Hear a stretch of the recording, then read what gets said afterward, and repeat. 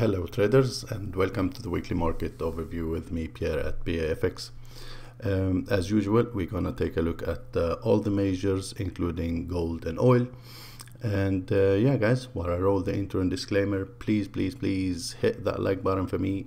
If you're new to the channel, do not forget to subscribe. See you there.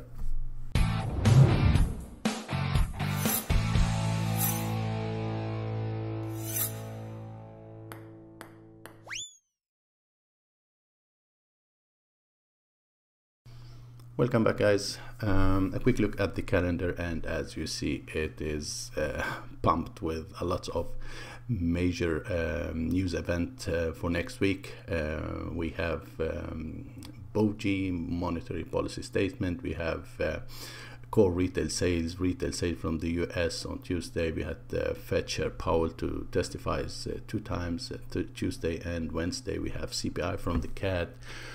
We have employment and change and unemployment rate from Aussie, SMB monetary policy statement Thursday, and another big day also on Thursday for the sterling, where we have monetary policy summary. We have official bank rate vote. We had asset purchase facility vote as well. We do have on Friday core retail sales from the CAD and Fed Chair Powell speak again.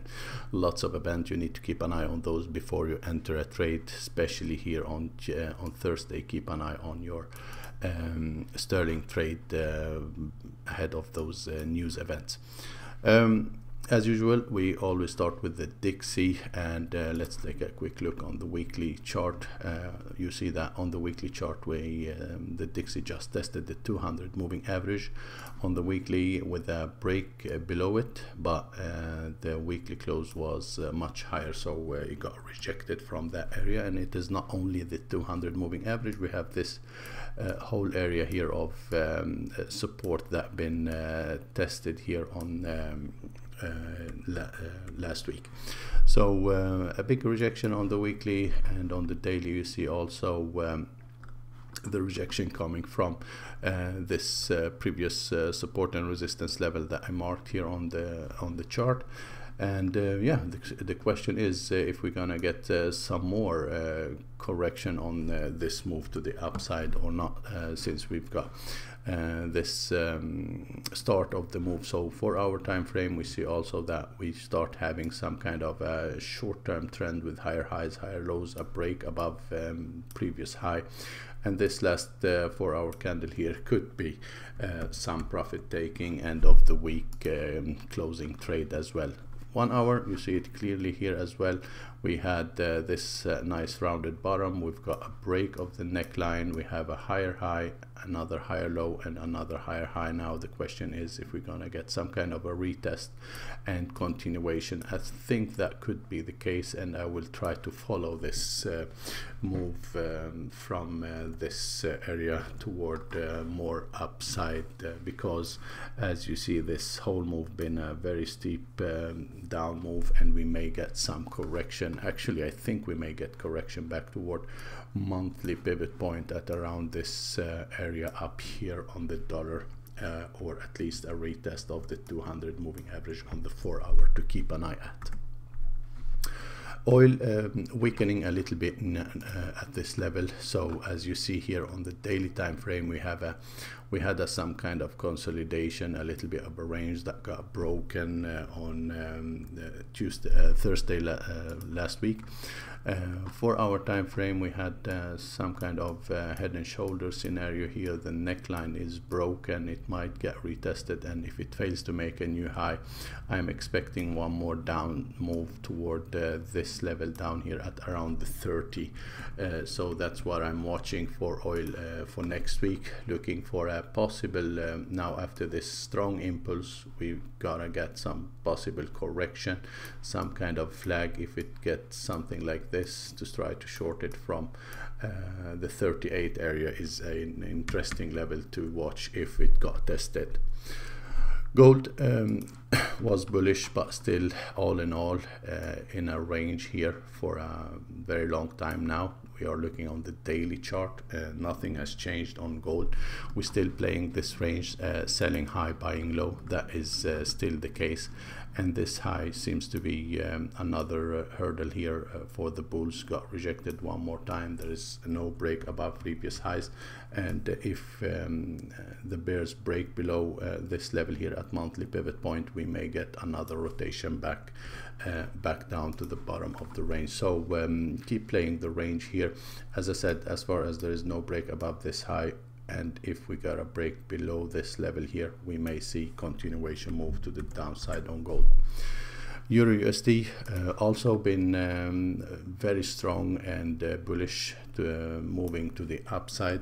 Last week there was an attempt to break higher here and continue, but it got rejected and pushed back down. Now there is no break below the neckline on the daily. As you see, the daily close was back above the low of this level here, while on the 4-hour time frame we see that the market went sideways to then a break lower below the neckline, retest, and then a continuation. So what I'm looking for next week, if we're gonna get a break below this level, if that would be the case, I'm looking for a continuation move back down toward monthly pivot point. But at the moment we see that the price is sitting at this possible support level. Looking left, this area been acting a nice resistance, and now it may act as a possible support. So unless this level is broken, bulls will maybe try to push higher. But as you see on the 1-hour time frame, we had this little range that got broken, it got retested, and another break to the downside. So instead of getting higher highs and higher lows, we've got now a lower low and a lower high, and any attempt to break higher that failed to make a new high could signal that rotation to the downside. That is what I'm looking for next week on this market. Sterling USD, I'm already short here, and the reason for that, it was this push all the way toward this interesting level here. Looking left, this area been acting as good support and resistance. I mentioned that level in my weekly overview last week, and it is working very nice at the moment. We do have a clear rejection, an evening star formation on the daily time frame at that important level. We do have on the 4-hour time frame a break of the neckline and a retest and a continuation. So we have a clear swing low with a lower high and another lower low. I'm looking for more downside on this market. Any failure to make a new high here, I'm looking for a retest of this level. If any bearish evidence happen at this level, I'm interested to add to my short down toward at least monthly pivot point on this market. USD JAPY, the 107 is an important level for the BOJ, and each and every time we reach that level now, we see some kind of strong rejection. At the moment, we had a strong push last Friday with a bullish engulfing candle on the daily chart. 4-hour time frame, we see this very strong push to the upside, and I think after such a huge move to the downside, we may start seeing some kind of a correction. Now, to be sure about this potential long here, I think we need to see a stronger higher low happening. So these are small ones. I think I want to see something bigger, so a big push toward this area at around 107. If this level start making a higher low, I think it could be a good level to look for a possible long here on this market. USD Chief daily time frame, we did reach this pretty interesting level. Looking left, this area been acting as nice support and resistance previously. So it got tested, it got almost broken, but then got rejected on the daily. As you see the daily chart here, we do have what's called a morning star formation here. It is confirmed as well, since Friday closed way above the high of the morning star candle. So that is a confirmed reversal, and since it happened at such an important level, I think we may see a continuation. Now keep in mind that this market been in a downtrend with a lower lows and lower highs and a strong break below here. So this might be also a correction and a continuation, but the reason I'm thinking we might think of a long here is the way it moved from this area. It was a very strong push here. It looks stronger than a correction for me, but to be more sure about it, as you see here, the 200 moving average on the 1 hour still acting as dynamic resistance. We had monthly S1 as well at that level, and we have this previous structure. So it is a good area of profit taking, and these last two candles here could be profit taking on the end of the week. So to be more sure if this will continue, we want to see this market making a little bit of a correction and start giving us a higher low. If that would be the case, I think this will confirm the possibility of a reversal to the upside on this market. USD CAD also been strongly bearish after this, and this consolidation, a break below that. We did reach the level that I mentioned many times on my weekly overview. We closed we filled the gap here, and the market did reach this pretty interesting level here of both support and resistance area. It is a pretty important area, as you see, been tested many times. And the way it moved from this level is also pretty interesting. Morning star formation with a confirmation close above that. It was a clear here, and I think we might see a correction back toward monthly pivot point toward this area on this market next week. So we'll keep an eye on that. As you see here on the 4 hour time frame, nice double bottom with a spike or a stop loss hunt below that, broken neckline, so the double bottom is confirmed. And after this strong push to the upside, now we may expect an ABCD correction, something like this to happen. Could form some kind of flag. That would be a good idea, and then a possible continuation. So I will for next week, I'm keeping an eye on this neckline. If it got retested, to start looking for possible bullish evidence on this area here, to look for a potential reversal. So keep an eye on this level here. If you get bullish evidence, we might see a continuation to the upside.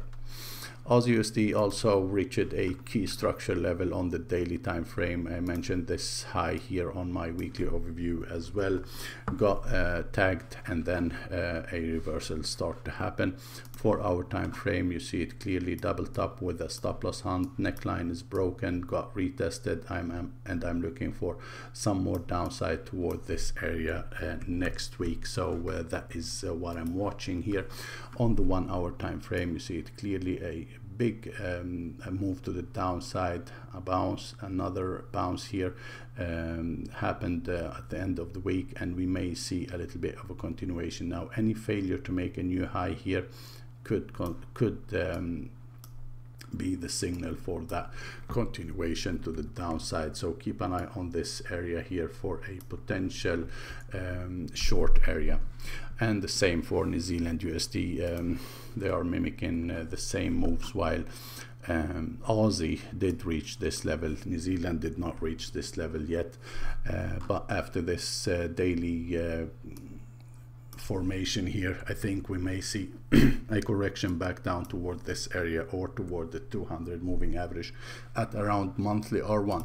So for hour, you see it clearly here, same scenario, double top with a stop loss hunt. Neckline is broken, got retested, and we're looking for another retest next week. If it failed to break higher, we are looking for a possible continuation toward this area down here. You could also go lower to 1 hour time frame and play that, and you see it clearly impulse. We should have a correction after that impulse. Now the question is how complex it's gonna be before that continuation. So that is what I'm watching for this market, as well as a first scenario in my opinion. So yeah guys, that was it for for this week. Thanks a lot for watching. Please help the video to show up more by hitting that like button or adding a comment. That will help the video a lot, and that will support my channels. Thanks a lot. See you next week. Bye bye.